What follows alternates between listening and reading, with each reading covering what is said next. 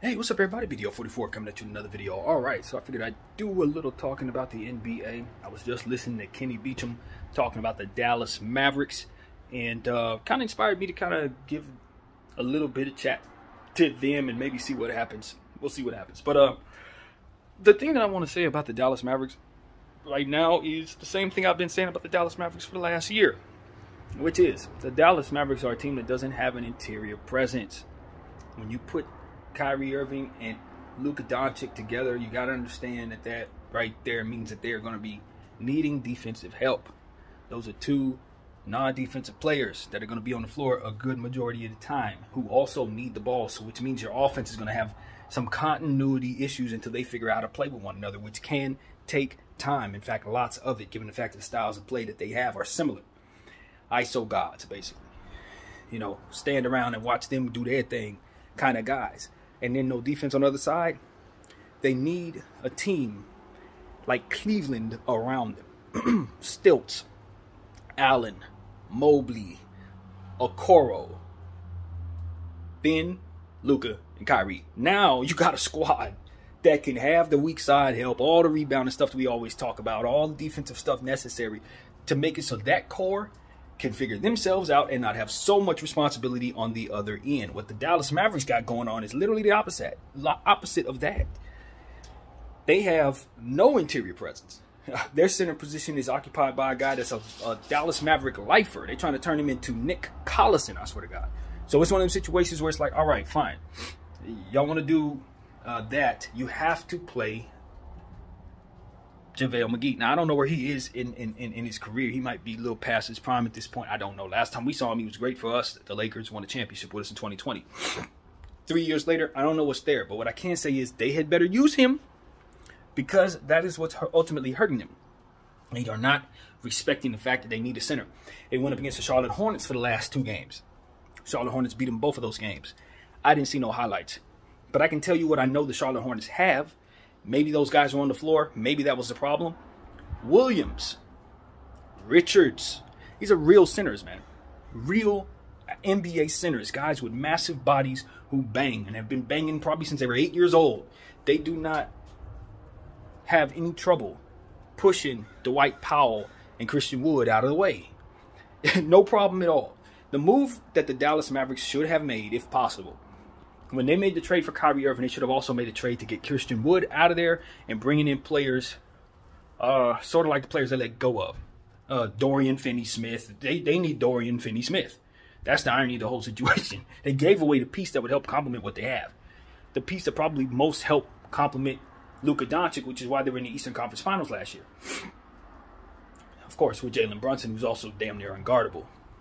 But that same dynamic can come from Kyrie Irving, no problem. Every point that Jalen can score, we understand that Kyrie can do the same. So it's not like there's any drop off there. In fact, most would argue it's an upgrade. So it's one of those situations where it's like they have structural problems. It's not necessarily the core. It's not the core. The core is fine. Offensive core. They can get 100 points between them if they have to. But what does that mean for the rest of the team? Who else is down there with them? Are they getting anything out of the best player that they have, the third best player, which is Christian Wood, another offensive player that doesn't play defense? Problem is, for whatever reason, they're not utilizing him properly. Now, that to me is a head scratcher. Because on paper, they should be able to get Christian Wood to score at least 22 points a game. No problem. No problem. And I don't know what has happened there. He's not injured. He hasn't had any problems staying healthy. So I don't know why he's not getting the looks. Now, obviously, much has been said about him not being that great of a defensive center, which is why you should have traded him when you bring on Kyrie Irving, because now you have no defense in 3 spots. One of those 3 is not getting the most out of himself as an offensive player, and now you got Luka Doncic trying to sacrifice for Kyrie Irving. That's not going to make Luka very happy. And I told y'all that on the trade day, rather. That's not going to make him happy. I think he'll like Kyrie as a person. I think he'll learn some things from Kyrie Irving that maybe he wouldn't have learned nowhere else in the world. And he'll be in a different space for knowing Kyrie Irving going forward. However, on the court, nah, them dudes shouldn't be on the floor together. No. No. And I don't think they were supposed to be in theory. A lot of people expect Kyrie Irving to get a bag from the Dallas Mavericks. I'm telling you that I don't think the Dallas Mavericks necessarily have in mind paying Kyrie Irving his salary. Now, that doesn't mean not have any inclination of whether or not they want to resign him. I don't know. But what I can tell you is $36 million is not what they're intending to give him, because that's what they got him for, to get that off the books. I'm telling you that. Why do I think that? Because on paper, Kyrie Irving and Luka Doncic with this core can't win. I mean, with surrounding players, rather, can't win. So if I'm assuming everybody's got their head on straight, and I know what Kyrie Irving can also do for me by acquiring him, because it has a duality to it. One, he could be a player that I acquire, and two, of course, $36 million off the books. So that's what I think it was about. It was about being able to create enough cap space in the offseason to bring themselves whatever combination of stuff that they want to bring themselves. If Kyrie Irving happens to be the piece that they fall in love with, I'm pretty sure they'll try to bring Kai back. But here's the problem. It cannot be at this price because they'll still have this roster. It'll still be some variation of this. Maybe they sharpen up a little bit.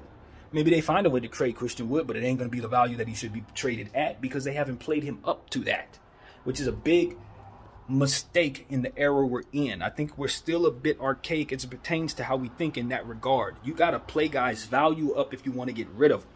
You got to make sure guys look great if you're trying to get them off your team. It's not something that you should do the opposite in regards to. A lot of times they think, oh, well, a guy sucks. I can't wait to get him off the team. So you bury him on the back of the bench, make it so that nobody wants him, and then try to shop him. It's like, no, opposite. What you need to do is find the best way to make him look his very best, even if it's not much to it. You carve out portions of games where you can showcase this person and make them their best and then get them off your team. Just like we did with Kendrick Nunn. We just sort of understood it after a while. Like, yo, we got to get him out here playing well. And then we can rate his value up and get him out of here. And that's how it worked. As long as we were continuing to bury him, we couldn't get nothing out of him. We couldn't trade him. So that's the problem with the Christian Wood situation. Okay, Christian Wood is a naturally gifted scorer. Double hand dunker all day long. You give him the ball in a close enough position, and he's scoring the ball, no problem. I don't care what else is wrong with him. Get him the ball 8 feet in the paint, and he's dunking on somebody with two hands. That's what's happening over and over and over and over and over again. So why Jason Kidd can't get that out of him? It's a head scratcher to me. It's a head scratcher. And all you got to do is slap him next to a Rudy Gobert, or slap him next to an Anthony Davis, or slap him next to somebody who's very much defensive, who can hold out the defensive stuff that he can't do. I wouldn't probably say Anthony Davis, but somebody who has a gift for being defensive. Rudy Gobert, Jared Allen, somebody like that. That's who Christian Wood needs as a running mate, so that he's not asked to be anything other than a two-hand dunker and somebody who can stretch the floor and shoot the ball a lot. So they're not asking Christian Wood to do anything. He's the third most valuable piece that they have. If they pay up his value, you can probably get a first-round pick for him. That should be the only thing they should be doing for the last 9 games. You're not making the playoffs. You're not. That is over with. But what you need to do is turn Christian Wood into a 30-point scorer for the next 7 games. That is what the Dallas Mavericks should be doing. Play his value up and continue to develop Hardy and Green. And if you must trade them because they're also very valuable. But I don't think I want to do that. I think I want to keep them as a part of my core going forward. So for me, if I'm maneuvering around the Dallas Mavericks, this is what we're doing. Dwight Powell, thank you very much. We're gone, dog. We're not doing that no more. I don't believe in the Udonis Haslem, the Nick Collins. I don't believe in none of that. If we're not contributing to the team, then that is a roster spot that needs to go to a dreamer. Somebody that can turn into something. As long as you're sitting there doing nothing and turning into nothing, you're eating away at the overall value of what could be on the floor in your stead. Someone who can play up their value infinitely, maybe. Maybe we find us an Austin Reeves. But I'm sitting here playing around with you? No, get the hell off my team. Thank you very much. Dwight Powell, you're gone. I'm moving on, yo. We're not doing this. Because I know what keeps teams in the dumps. I know what keeps them from having talented players. It's this type of crap. So get him off the team. Another thing y'all got to do, for sure, is try to figure out what are you going to do with Davis Bertans' contract. I don't know if it's still up in the cosmos as it pertains to what you expect him to do. It's a very nice shooter. I think if given enough looks, he can go to work. But for the price tag that he's on, shooters were overpaid a couple years ago. We've talked about it a million times. A lot of those contracts are still in place. Some of them have extensions attached to them. They're awful, all of them. All these shooters' contracts are terrible. So what you want to do if you have one of those contracts is to try to get rid of it. I'm serious. You want to get rid of these only can shoot guys that are up for like $15, $20 million a year. Hell no. Get them out of here. Those must go. Anyone who has one, got to get rid of it. I'm telling you, that's where we at. Because those are highly inflated pieces that keep you from getting better. Straight up. So these are things I'm thinking about. Like, Dallas needs to figure this out, man. Reggie Bullock, solid. Is he overly solid? Future solid? Or can I get him out of here and move Green into his spot at the starting lineup next year? Sounds like a better deal to me. See, this is what I want teams to do. Hardy and Green. Dallas ain't had nothing going on all season long. If y'all really want to know the truth, they had nothing going on. The only thing they've had going on all year long was Luka Doncic scoring triple doubles at 30 points a game. All that's beautiful, but he can do that anywhere in the world. Nothing is going on. That's what I'm trying to express people to understand. When a superstar is doing superstar things, I'm not looking at that. He's going to do that on any team in the country. What are they doing around him to make him look good? Well, Dallas, answer, nothing. They're doing nothing. Now, getting Kyrie Irving and getting him off the books at $36 million can put them in a position to do something, and that's what we're hoping we'll see. But them re-signing Kyrie Irving, you're going to look like this next year. You're going to trade Christian Wood for something marginally better because you ain't played his value up. What are you going to do? You're going to go forward with Green. That's cool. Maybe y'all make the playoffs next year, but you're kind of going to look like this. And I'm telling y'all right now, I think we're entering a space with Luka Doncic where I think he's starting to think about whether or not he really wants to wear blue for the rest of his career.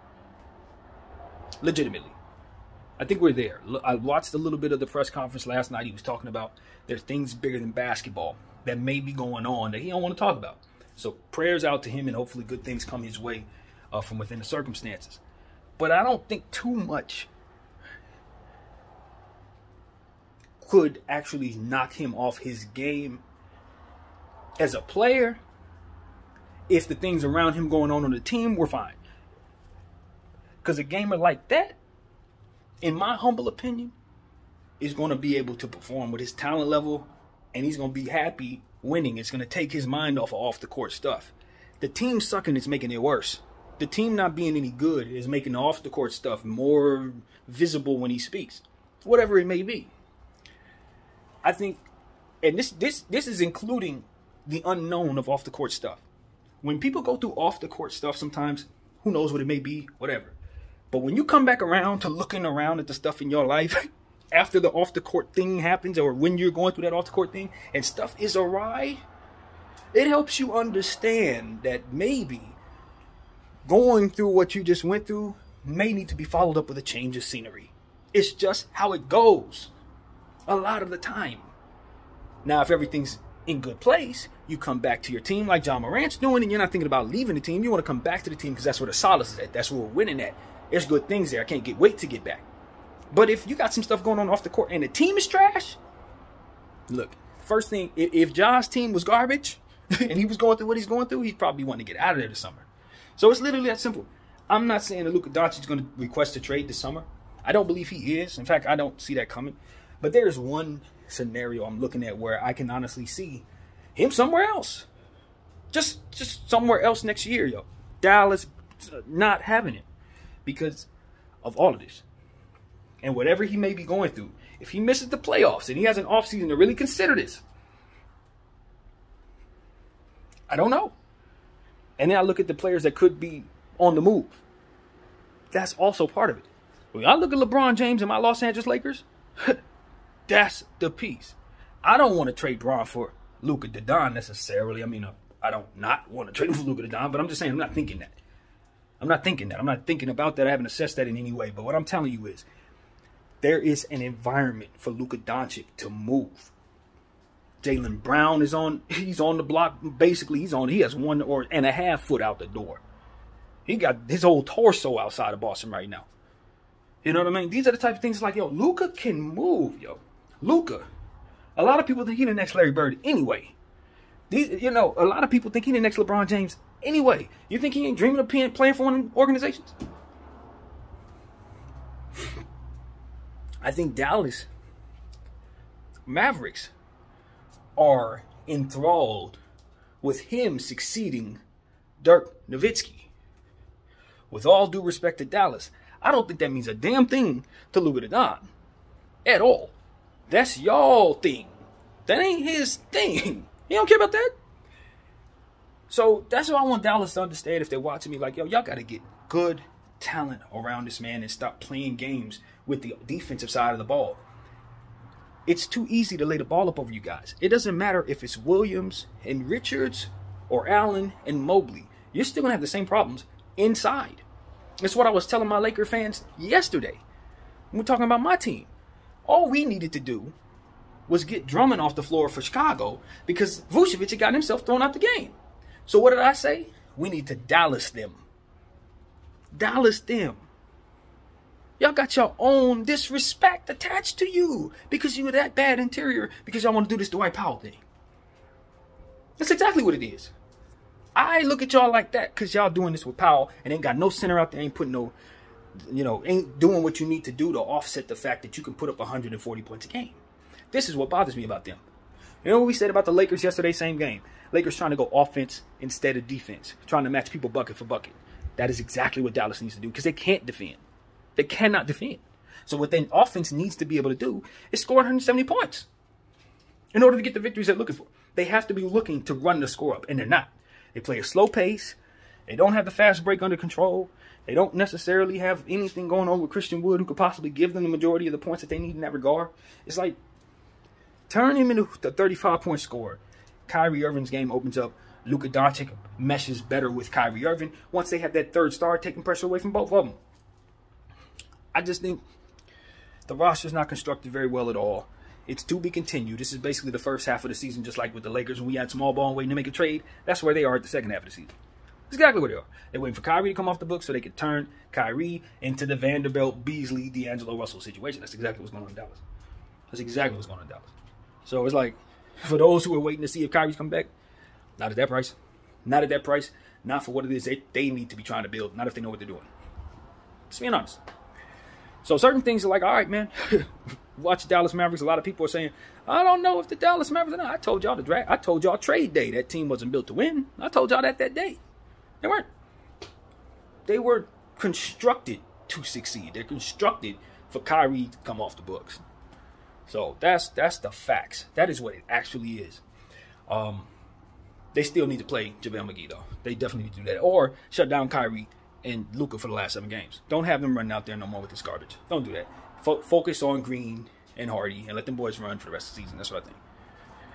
And Wood. Those should be the guys. And only 3 guys need to be scoring because only 3 guys you can trade for anything. Period.